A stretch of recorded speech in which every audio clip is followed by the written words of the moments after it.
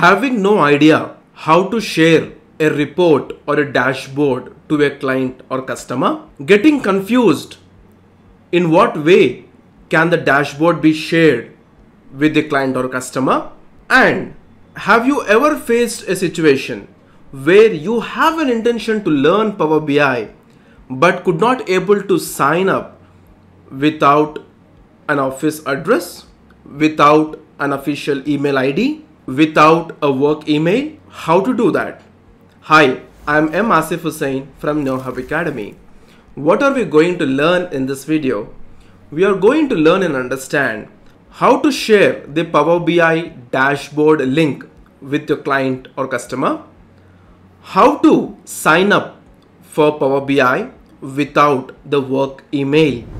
By the end of this video, you could able to learn and understand what are the different ways the dashboard can be shared with the end user, and even we are going to learn how to sign up for Power BI without the work email but in a different way. So let's watch it.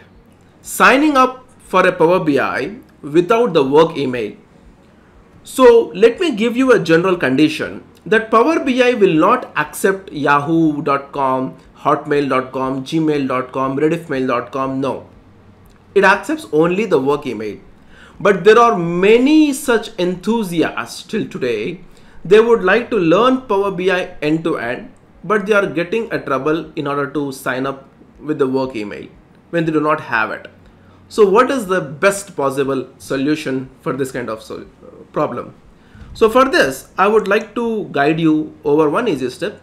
Let's go and create a Microsoft 365 business basic account, and let's try it for free for 1 month. So when we come into this particular Microsoft 365 business basic, we have try free for 1 month. Okay, I'll click on this try free for 1 month. So as soon as I click on this try free for 1 month, it will ask us lot of personal informations, some account credentials, email ID, password, mobile number, country, state. So it will ask all these details, and at last it will ask us for the payment information. So we need to give the payment information, that's for sure. Okay, and we need to select for it for 1 month alone, or if you would like to extend, you can extend it. But the cost of this business basic is 145 rupees per month. Okay, so if you would like to cancel the subscription of this Microsoft 365 business basic after this 1 month free trial, we can obviously go and cancel it. But if you would like to continue after 1 month free trial version, from the next immediate month, we need to pay this 145 rupees, which will be automatically deducted from the payment information that we have given while we are creating an account. So now, once when we give this payment information, there are two options. If you would like to continue from the immediate next month, the 145 rupees per month will be deducted from the payment information that we have given, though it is a debit card or a credit card. Then the next the other step is that if you would like to cancel the subscription after 1 month of free trial, we can cancel it. But my dear viewers, while you are creating this Microsoft 365 business account, so Microsoft, it will ask us for a domain name. So domain name will be from Microsoft itself. It will be @onmicrosoft.com, but the name before @ symbol. So whatever you would like to give it, by your name or any name, just we need to give the name, and we have to use the complete domain name. For example, if I'm creating this Microsoft 365 account, I'll go with Asif Hussain @onmicrosoft.com or on.microsoft.com. So whatever might be the domain name, that will be from Microsoft itself. So what we have to do is that if you do not have the work email, then we can create this Microsoft 365 business account with the Microsoft domain name which is giving it to us, and that domain name and password that we have to remember, and we have to use it into our Power BI so that we can log in into Power BI and use all the features of Power BI license if you are taking premium or pro version. So these are the steps that we have to consider to create a Microsoft 365 business account if you would like to log in into Power BI without having a work email. So let's learn the next step. Here I have a particular report, which is a sandwich sales report. As you can see that this report is having 2 pages. Now, the last step that any Power BI project consists of is that we have to share with our end user. Now the end user might be the client, the customer, whoever they might be. So we have to share it. Now there are three different ways in which we can share this dashboard with the end user.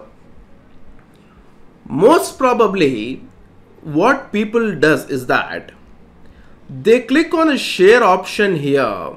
They give the name or the email ID with whom we would like to share this particular report, and they will click on grant access. So this is one way. But there is another way that we can create an app, the application that we have it in our Power BI.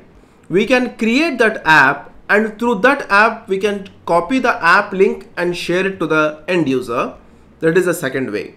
So if I would like to talk to you about the application, okay, so here when we come into our workspace, so we have an option called app. Okay, as we have already an app, it is asking us to update an app. All right, so now what I'm going to do, I'm going to update my app.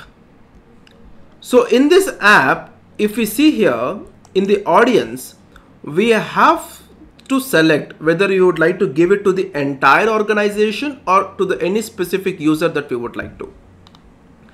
Then once we or create this app or update this app, okay, we will get a link. I can copy this link. I will go to the new tab and I'll paste this link here.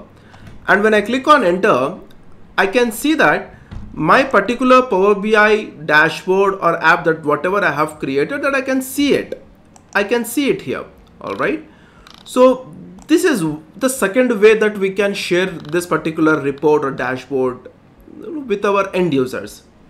Now, if I would like to talk about the third way, which is just we need to copy the link of the dashboard, and through that link we can share it with our end users.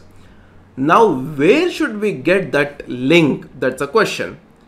So my dear viewers, there are two ways to get the link here. So to get the link, I'll click on share and I'll go here in these three dots and copy dashboard link. So I'm copying this dashboard link. I'm coming to the new tab to just verify. I'm pasting this dashboard link here and I'm clicking on OK. It is asking me to choose my particular account. Now, as you can see that the complete dashboard is visible here. All right. So this is the step or the three different ways where we can share the dashboard link with our end users. So the easiest way that I could tell you is clicking on share, giving the access, or getting the link from exactly the share option. This is the best way to share it with our end users. And the second way that I would like to obviously go with is creating an application, as how we use WhatsApp, Facebook applications. We even have the Power BI application. So I can share the application link so that the client or customer or whoever the end users are, they would happily go and access to this particular Power BI dashboard. So my dear viewers, an interesting concept, right? So my dear viewers, in this video we have learned and understood so how we have to share the dashboard link and what are the different ways to share the Power BI dashboard link with the end users. Along with that, we have also learned how to sign up for Power BI without the work email by creating Microsoft 365 business account. So thank you for choosing KnowHow Academy as your source for IT knowledge. We are always here to help you to navigate the tech world. If you have any questions, do not hesitate to reach out. It's been a pleasure sharing this information with you. Stay curious and keep learning.